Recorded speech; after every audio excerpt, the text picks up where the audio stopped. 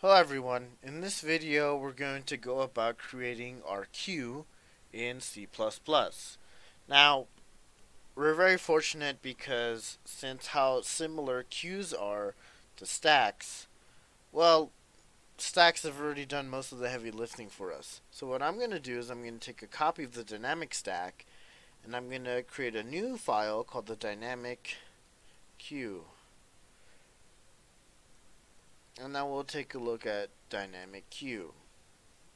So, since a queue is also considered generalized, similar to a stack, we're going to leave that template there for data. So we'll keep queue here. And with the queue, it's pretty similar. We want to be aware of the size and the values inside of the queue. So here we'll be renaming the constructor more appropriately to represent the class that we're writing. So I'll have queue and another stack. So I'll write this queue. Let's replace this with a queue. We have queue size. Let's match it with our analogous counterparts. And we'll keep going and updating this code. So the constructor, the unparameterized constructor here is the same. So when we create an empty queue, it should have a size 0 and values meaning null.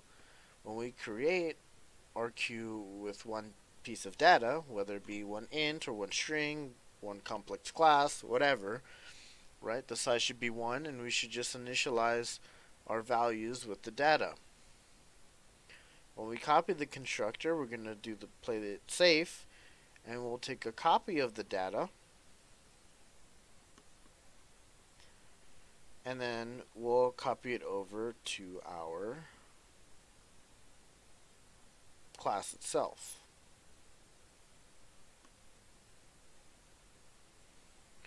Right, with the destructor, we want to have the same process. It's still dynamically allocated data, it's just how we're adding to the data is different.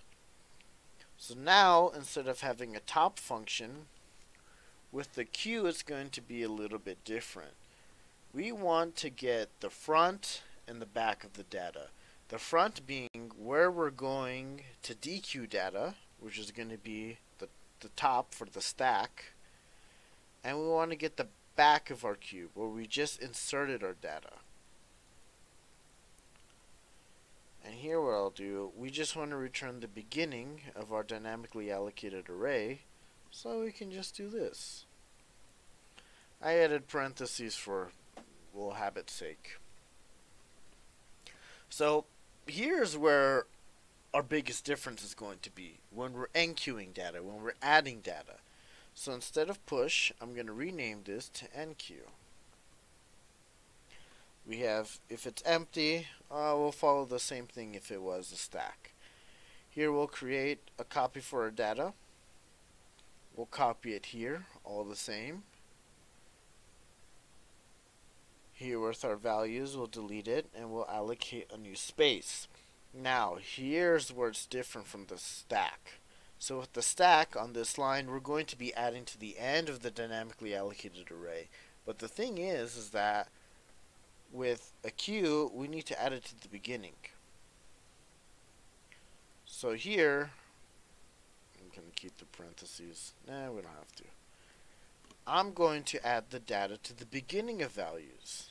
And here, when we're copying over the array, I'm going to add an offset of 1. Right, so here's when the enqueuing is actually done, and we copy the rest of the data here. And that's really it for the stack in terms of programming. The rest of the functionality should be the same. When we go to pop, now going to be called dequeue. If it's empty, we don't want to do anything. If its size is 1, we want to ensure that we have the correct process of making sure that it meets the conditions that it's empty. Otherwise, we just want to copy the data as if it was any other dynamically allocated array. Print, well, this is still a dynamically allocated array, so this should stay the same, as well as empty. All our conditions will have been met for making this empty, so we should be fine. search should be fine as well too. The only thing that's left to do is to refactor this code, meaning to update our variable documentation but leave the functionality the same, and that will really conclude the code for the stack. What we call we have our DQ. We should probably update our standard out to say, hey, we cannot pop an empty queue. Let's see what else we should refactor. That's fine, that's fine. The refactoring of the equals operator. Q, good thing we called it right hand side. Q, good. This is much more abstract. Good. I'll replace this with a Q. And something to highlight is that this code satisfies equating the class to itself, because we're taking a copy of the data. So here, let's get clever about this. I'll say Q. I'll cleverly call this Q. And we'll continuing the refactor.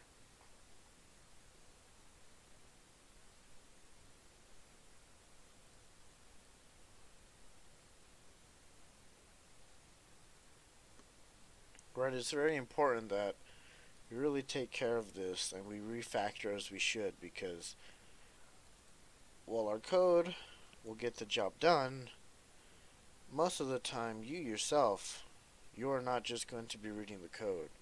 You will have colleagues who will read your code. If you publish this online, there will be people reading it, reading all your code, and it's very important to make sure that your code kind of makes sense in terms of variable names and it's kind of self-documentation.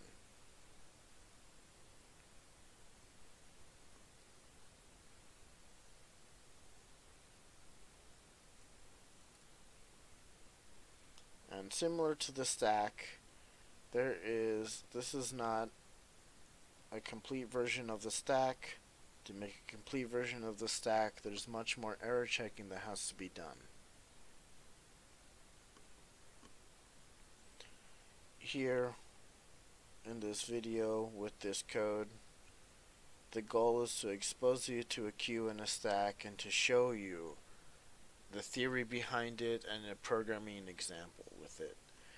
Thank you for listening to this video, and we'll see you for our next one.